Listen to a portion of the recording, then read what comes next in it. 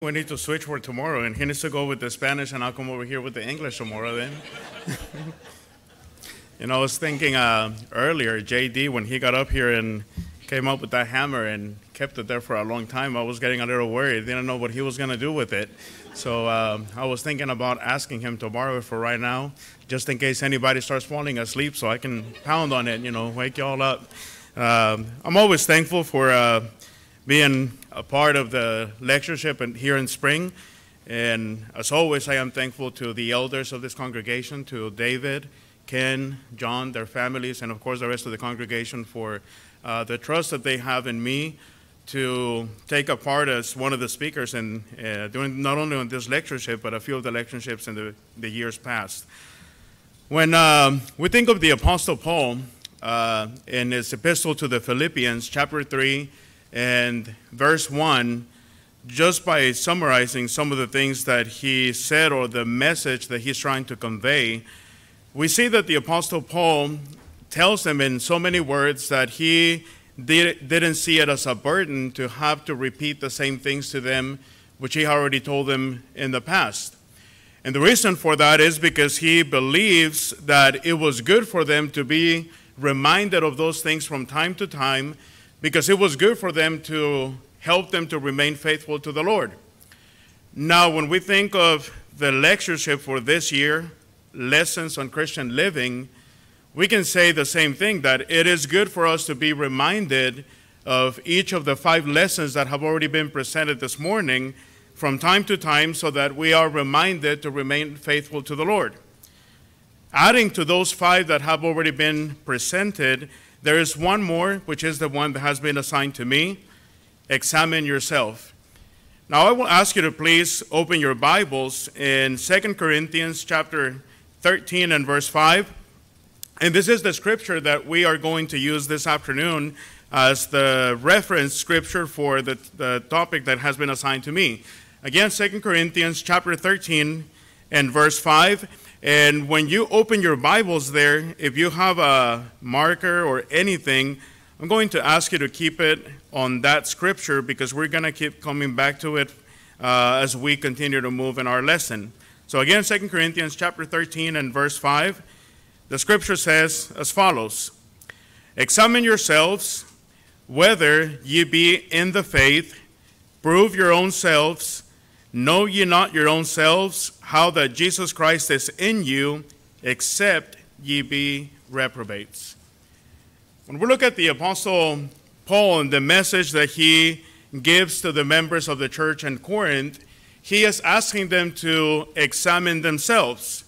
Now again, that is the topic that has been assigned to me for this afternoon, or for this final lesson. And the way that I would like to present this topic is by asking some questions to the title that has been given to this lesson: Examine yourself. Now, the first question that I would like to ask, and each one of those questions is going to serve as the main points that we're going to touch on this lesson. So the first question would be, why do I need to examine myself? What is the purpose behind it? What is the reason that I should be examining myself? Second, or the second question, which will serve as the second point, how do I examine myself? That means that there has to be a method, there has to be a way in which God prescribes in the Bible as to how I am to examine myself. And the number 3, if we already know why and how to examine ourselves, we will certainly reach a certain conclusion, which we will ask a third question. Our third point will be, what do I do after I examine myself? So with that in mind, we will begin our lesson asking the first question: why do I need to examine myself? When we go back to that text that we just read in 2 Corinthians chapter 13 and verse 5, you will see that the very first line says, examine yourselves. Notice the very next part of that paragraph: whether ye be in the faith. So the Apostle Paul is already telling me the reason as to why I need to examine myself. And the reason that he is giving me is that I need to know whether or not I am in the faith. meaning whether or not I am approved before God if I am walking according to the will of God, according to his word. And in order to do that, let me just point out as the first thing that I want to point out that the words that we find here in 2 Corinthians chapter 13 and verse 5, originally those were words that were directed to the members of the church in Corinth. Now we know that specifically those words were directed to some of the members in that congregation that were living in some type of sin, who needed to repent, who needed to get right with God. And also we know that we can apply that same text to us today, and we can find out the reason as to why we need to examine ourselves, and that's to ascertain whether we are in the faith as well, and whether or not we are living according to the will of God. And you may ask, why is it important that I examine myself to know if I am approved before God? Well, the reason for that is because we have mentioned in the past in other lessons that there are many people today, and it has been said throughout this lectureship, that there are many people today that think that they are right before God, that they think that they have a relationship with God, that they think that everything is good between them and God. But the truth is that they are not right with God. And we can see some examples of that in the Bible. For instance, we can turn to Matthew chapter 7, verse 22 and verse 23. And here, our Lord Jesus Christ, he speaks of some people that thought that they were right with him, but when they came to Judgment Day, they found out that it was not so. Notice what we read in Matthew chapter 7, verse 22 and 23. It says, "Many will say to me in that day, Lord, Lord, have we not prophesied in thy name, and in thy name have cast out devils, and in thy name done many wonderful works? And then will I profess unto them, I never knew you, depart from me, ye that work iniquity." See, the reason why it is so important that we examine ourselves right now is so that we don't go the rest of our lives thinking that we are right with God, if that is not the case, and then show up to Judgment Day and realize that in reality we were not right with God. Another example that we can see in that same situation is when we read the book of Revelation, chapter 3, verse 15 through 17. There, the message goes directed to the church in Philadelphia. And again, Revelation chapter 3, verse 15 and 17, or 15 through 17, it reads as follows. "I know thy works, that thou art neither cold nor hot. I would thou wert cold or hot, so that because thou art lukewarm and neither cold or hot, I will spew thee out of my mouth. Because thou sayest, I am rich, and increase with goods, and have need of nothing, and knowest not that thou art wretched, miserable, and poor, and blind, and naked." So when we think again as the reason to why we should examine ourselves is to know where we are standing before God, whether or not we are walking in the light or whether or not we are walking in darkness. And the Bible clearly tells us that if we are walking in the light, we have fellowship with God, but if we're walking in darkness, we are out of fellowship with God. So the first point, again, that we wanted to touch on this lesson is to answer the question, why do I need to examine myself? So what we can learn in the scriptures is that it is important to examine ourselves to know where we stand with God. The second point, or the second question that we need to ask this afternoon is, how do I examine myself? If we go back to, again, 2 Corinthians chapter 13, and verse 5, we're going to look at the second part of that verse. Again, it said in the beginning, examine yourselves whether ye be in the faith. And then it says, prove your own selves. When I look at the original Greek word that is used or is translated prove, the way that Thayer defines this word, he gives us two definitions. First, he says it means to test, to examine, to prove, to see whether a thing is genuine. And he applies that to metals, such as steel. Then the second definition that he gives us is to recognize as genuine after examination to prove or to deem worthy. Now, I want to, I guess because of my background, that I work as a mechanical engineer, and we deal with parts, with metals, different types of metals. And looking at that definition that Thayer gives us for the word to prove, and he says that is used with the purpose of proving of whether or not a metal is genuine. So in engineering, a lot of the times they'll give us a task, and they'll say, we need to design a component or a part that will go through, that will receive certain loads, whether it's going to go through a certain torque, twisting it, or it's something that you will compress, or it's something that you will pull. When we are told the different loads, what forces they will apply to that component, then the next thing that we need to figure out is, okay, so now I know the loads that they're putting into that component, so I need to figure out the best geometry, the best form that I can design that component so that in combination with that form and the mechanical and chemical properties of that metal, then I can know whether or not that component will last all the time or serve the function that it's supposed to serve. Now you will think, or you will probably ask, how is that relevant to the definition that we have here? Well, because also in engineering, when you have a failure and that component that you design breaks, then you have to go through a process of investigation. The first thing you do, then you go back and you look at your geometry, whether or not that component was manufactured in the way that it was supposed to, the lengths, diameters, any features that go on there. That is the form or the geometry of that feature. If everything checks out, then you move on to the next one. What else could have caused the failure? Well, was that material that we were using genuine? Meaning that the chemistry of that material, every single element that makes up that material or that metal, was it in the proper percentages? Meaning, was it the proper metal, was it genuine? And then not only that, but then we also look at mechanical properties, which is you apply certain loads and that material has to behave in a certain way. Now, let us apply all of that to the lesson that we have this morning, because it says that I need to examine myself. The question is, how do I do that? We just established that, for instance, in engineering or in metals, there is certain processes that you follow to figure out whether or not something is genuine. So how do you figure out, or in examining yourself, how do you figure out whether or not you're a genuine Christian?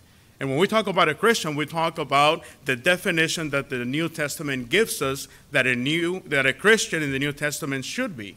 How do we go about proving that we are, in fact, genuine Christians as the New Testament defines? Well, some of the things that we need to do, just as I explained right now, the first thing that we need to look at is that Christians also have a certain form, certain geometry, just like I said. And we will go into depth a little bit more. So if we know that if Christians, we have taken the form or shape or the geometry that God wants us to take, then the next thing that we need to ask, do we have the chemical composition? Meaning, do we have the specific attributes that God wants a Christian to have? Not only do we have the form or shape that he wants us to have, but do we have the attributes that are essential for a person to be a Christian? And then number three, under loads or under certain conditions, do we behave in the way that we are expected to behave? And those are the three things that I want to look at as looking at the process on how we go about examining ourselves. So first, we need to make sure that we are fashioned in the shape or in the form that a Christian should be fashioned. And for that, I have two different scriptures that we can look at. First, we can look at Romans chapter 12, verse 1 and 2, which some of the speakers have already touched on this verse. Romans chapter 12, verse 1 and 2, it reads, I beseech you, therefore, brethren, by the mercies of God, that ye present your bodies a living sacrifice, holy, acceptable unto God, which is your reasonable service, and be not conformed to this world, but be ye transformed by the renewing of your mind, that ye may prove what is that good and acceptable and perfect will of God. Now, you notice, as some of the speakers already said this morning, that we as Christians, by the renewing of our mind through the knowledge of the Scriptures, we are to begin to take a certain form, to be transformed into what God wants us to be.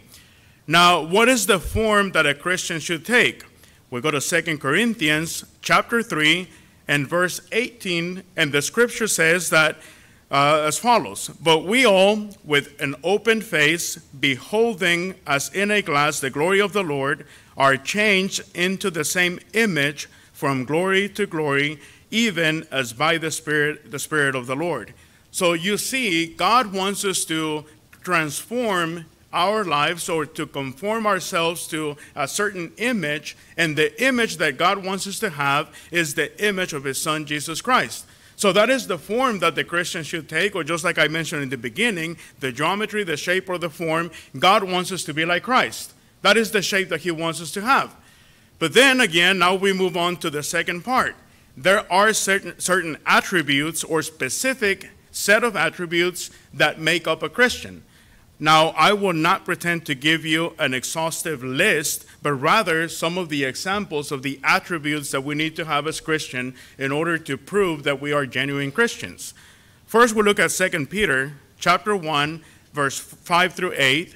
And in 2 Peter chapter 1, verse 5 through 8, one of the things that we notice is that as Christians, we are expected to begin growing from the moment that we obey the gospel. And what God wants to see is that once we begin with our faith in God, then to that we begin adding certain attributes that God will see in our lives and know that we are living that Christian life that He wants us to live. So 2 Corinthians chapter 1, verse 5 through 8 says, "And beside this, given all diligence, add to your faith virtue, to your virtue knowledge, and to knowledge temperance, and to temperance patience, and to patience godliness, and to godliness brotherly kindness, and to brotherly kindness charity. For if these things be in you and abound, they make you that ye shall neither be barren or unfruitful in the knowledge of the Lord Jesus Christ." So what we see here, again, just like I said a moment ago, is that what God is expecting out of me as a Christian is that as I continue to live the Christian life, I am adding certain attributes to my life, to my character, that those are the attributes that describe or fall within the range of someone who really is a Christian according to the New Testament. Now, in order to add some more attributes to that list, we can go to Galatians chapter 5, verse 22 and verse 23, where the fruit of the Spirit is being under consideration. Galatians chapter 5, verse 22 and 23 says, But the fruit of the Spirit is love, joy, peace, long-suffering, gentleness, goodness, faith, meekness, temperance. Against such things there is no law. Now there is, like I mentioned a moment ago, there is definitely a lot more attributes that we could add to this list. But just like I said in the beginning, you need to have a geometry. Now you have certain chemical properties. Again, as Christians, we have the form that God wants us to have. Now we have certain attributes that prove that we are indeed Christians of the New Testament. And then lastly, we need to behave in a certain way during the course of our life on this earth. And the way that God expects us to behave, some of the examples that we can look at Matthew chapter 5, verse 13 through 17, that once we have, again, transformed into that shape or into the image of our Lord Jesus Christ, and we have already started adding those attributes that God has already given us, then the third thing is that we need to start behaving in a certain way that God wants us to behave. Look at Matthew chapter 5, verse 13 through 16. It says, "Ye are the salt of the earth, but if the salt have lost its savor, wherewith shall it be salted? It is thenceforth good for nothing, but to be cast out and to be trodden under foot of men. Ye are the light of the world. A city that is set up on a hill cannot be hid. Neither do men light a candle and put it under a bushel, but on a candlestick, and it giveth light unto all that are in the house. Let your light so shine before men, that they may see your good works, and glorify your Father which is in heaven. Now, another scripture that is connected with this one is when the Apostle Paul writes to the brethren in Philippi. Philippians chapter 2 and verse 15, he is talking about something along the lines of being the light. And again, Philippians chapter 2, verse 15 says that ye may be blameless and harmless, the sons of God, without rebuke, in the midst of a crooked and perverse generation, among whom ye shined as lights in the world. Now, our behavior, again, should conform to the same example that we see of our Lord Jesus Christ, and behave in the same manner that he behaved when he was on this earth. And to that, the Apostle Peter speaks a little bit more on that topic. 1 Peter chapter 2, verse 21 and 23, he says, For even hereunto were ye called, because Christ also suffered for us, leaving us an example that ye should follow his steps, who did no sin, neither was guile found in his mouth, who, when he was reviled not again. When he suffered, he threatened not, but committed himself to him that judgeth righteously. So what we have learned in the first 2 points, or 2 questions that we have already asked, is number one, that the reason why we need to examine ourselves is to know where we are standing with God. Number two, we have looked at the scriptures that the way or the manner in which we examine ourselves is by looking at certain attributes, the form, and the behavior that we need to have as Christians. But now that brings us to the third question. What should I do after I examine myself? So if I have already done the first 2 things, I have taken the time to examine myself, I have looked at myself, and I know whether or not I'm reflecting the image of God, and if I know that I have the attributes that we just described, and then if I'm behaving in the exact same way that the Bible says that a Christian should behave, then I know that my standing is right before God. But if I examine myself and I find out that that is not the case, that I have things that I need to fix in my life, then that means that those things I need to do something about it, and I need to do something about it now so that I do not find myself in the same situation that those of Matthew 7 that we were reading about earlier in the book of Revelation chapter 3. Now, with that in mind, if we already examine ourselves, there is one of 2 things that we have to do.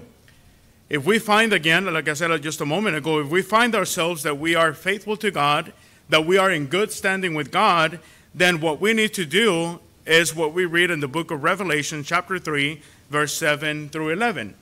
Notice that here he is talking to the church in Philadelphia. Revelation chapter 3, verse 7 through 11. He says, And to the angel of the church in Philadelphia write, These things saith he that is holy, he that is true, he that hath the key of David, he that openeth, and no man shutteth, he and shutteth, and no man openeth. I know thy works. Behold, I have set before thee an open door, and no man can shut it. For thou hast a little strength, and hast kept my word, and hast not denied my name. Behold, I will make them of the synagogue of Satan, which say they are Jews, and are not, but do lie. Behold, I will make them to come and worship before thy feet, and to know that I have loved thee, because thou hast kept my word of my patience. I also will keep thee from the hour of temptation, which shall come upon all the world, to try them that dwell upon the earth. Behold, I come quickly. Hold fast which thou hast, that no man take thy crown. Now, when we look at the message that our Lord is giving to the church in Philadelphia, there is 7 churches that are being discussed in chapter 2 and 3 of the book of Revelation. And when we look at those 7 churches or 7 congregations, one of the things that we notice is that 5 of them had something that they needed to repent. They had something they needed to get fixed. But out of those 7, 2 of them, one being the congregation or the church that we just read about, God has nothing but good things to say about them. Now, in that process that he is describing everything they've done, how they have remained faithful, how they have stood for the truth and remained faithful to God under any situation, then notice what he says at the very end. Behold, I come quickly, hold fast which thou hast, that no man take thy crown. What he's telling them is, if you are standing or you're in good standing before God, then you need to remain or keep doing what you have been doing up until this moment. And then one thing he reminds them is that nobody can take away their crown. Nobody can take away their salvation, their victory. They can only lose it themselves if they decide to do so. That is the case with us. When we examine ourselves, and if we find out that we are in good standing with God, what we need to remember is that no one can take that away from us. The only one that can take that state of being right with God is only ourselves, the moment that we decide to stop being faithful. And that is the first thing that we need to do after we examine ourselves. Now, again, the second option or the second possibility is that I do examine myself and I find out that I am not right with God. For that, I want you to go back to 2 Corinthians chapter 13, and we're not going to read verse 5, but we're going to begin with verse 1 and verse 2, because that's part of the context of 1 Corinthians chapter 13 and verse 5. Again, 2 Corinthians chapter 13, verse 1 and 2. It says, "This is the third time that I am coming to you.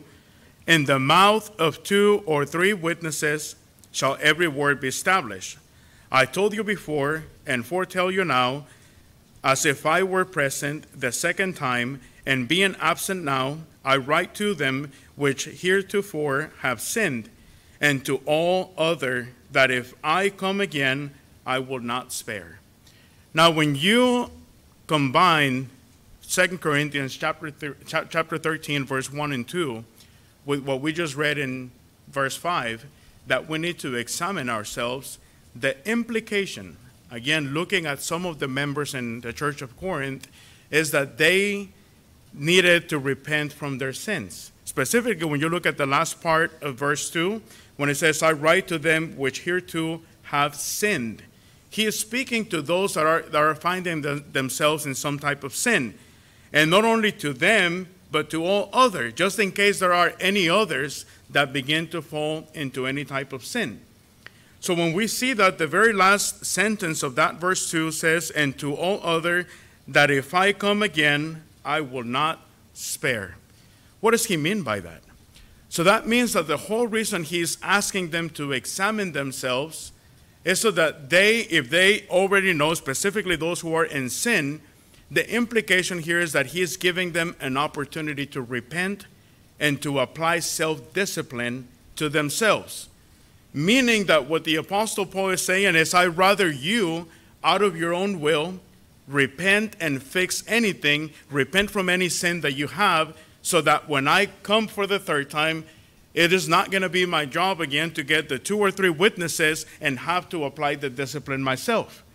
That is what is under consideration. Now, the problem is that when we talk about discipline, there's actually a book that I read a couple years ago that is titled The Forgotten Commandment. And it has to do with the topic of discipline. Because that is a topic that, again, we don't hear very often from our pulpits.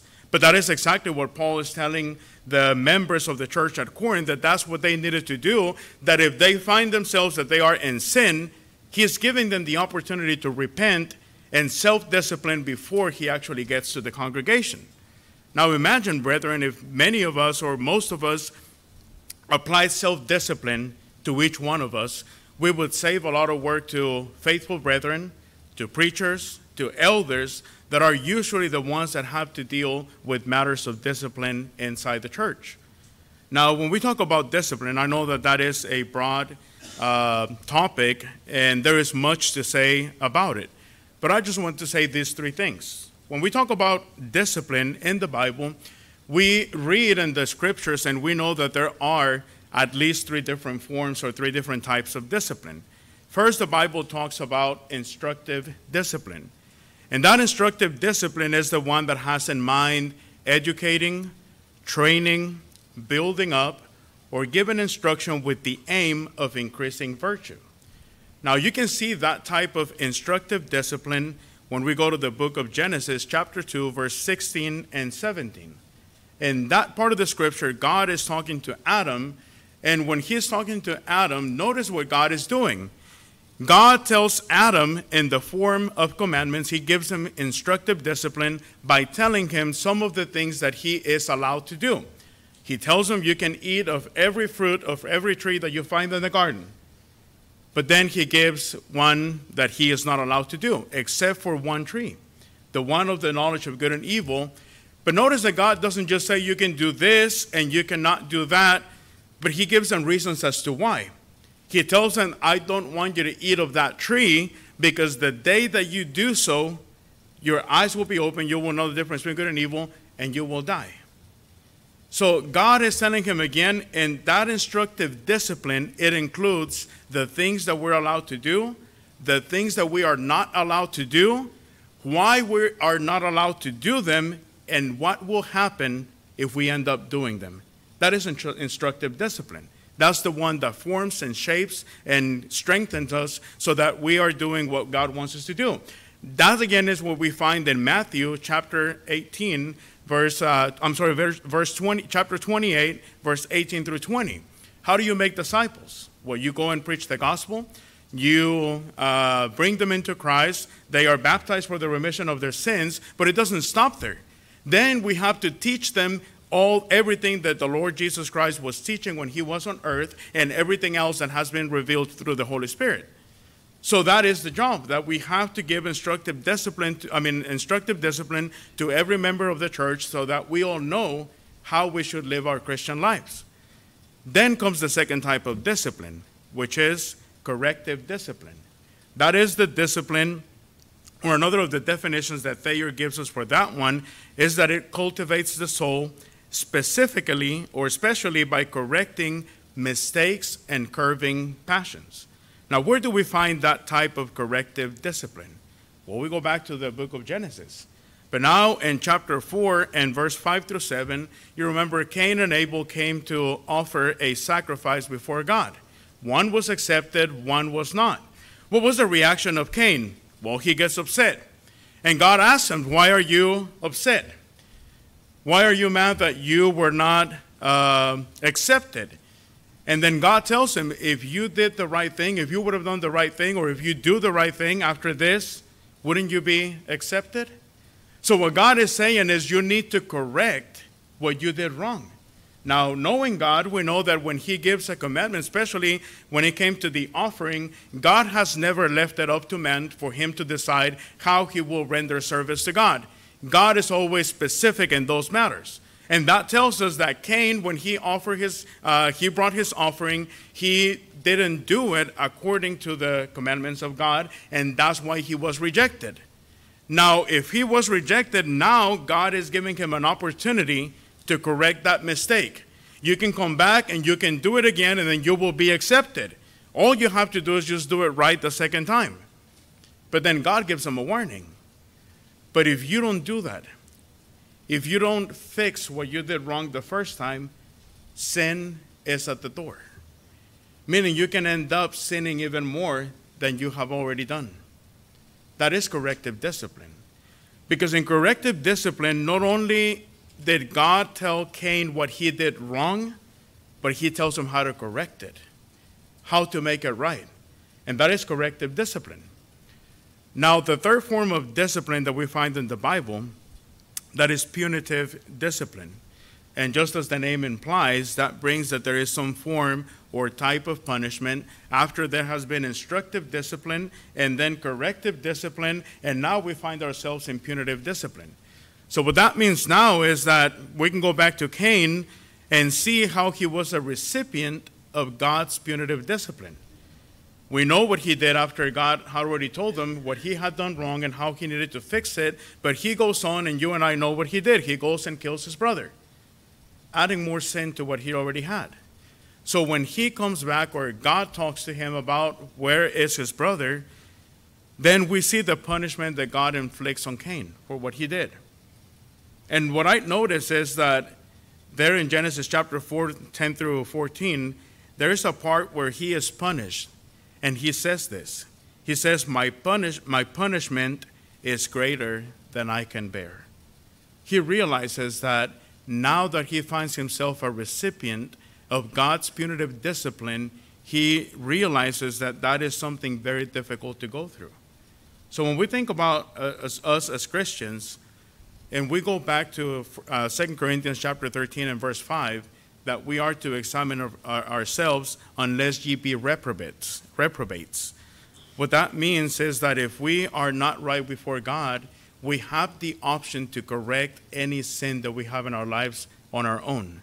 You and I should be able to analyze ourselves. You and I should be able to know whether or not we're standing, how we're standing before God. And you and I should know whether or not we are in fellowship with God.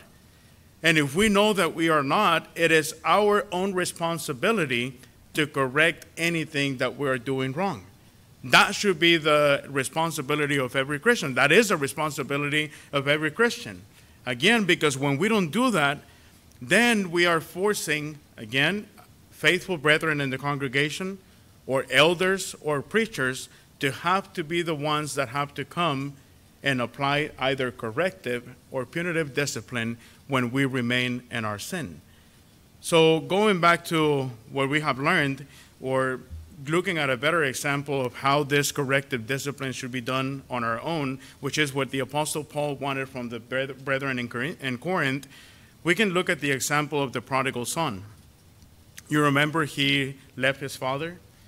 But there's something that we see in that example that he gives us. When he is at his lowest and he has nothing to eat, he realizes that the situation that he put himself into.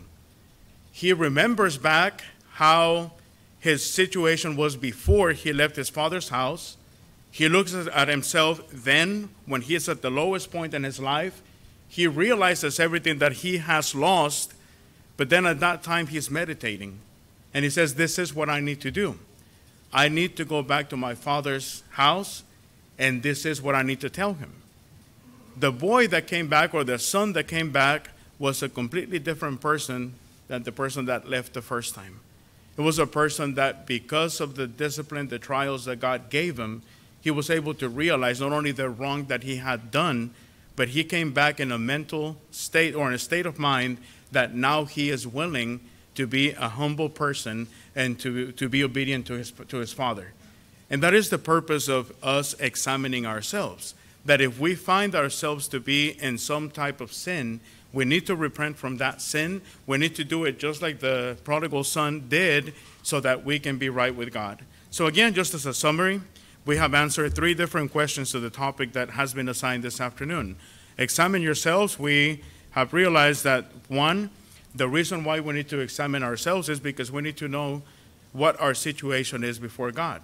2nd, we have looked at the form or the way in which we are to examine ourselves, and that's for us to realize that we have taken the form that God wants us to take, if we have the attributes that God wants us to have, and if we are behaving in the way that a Christian should behave according to the New Testament.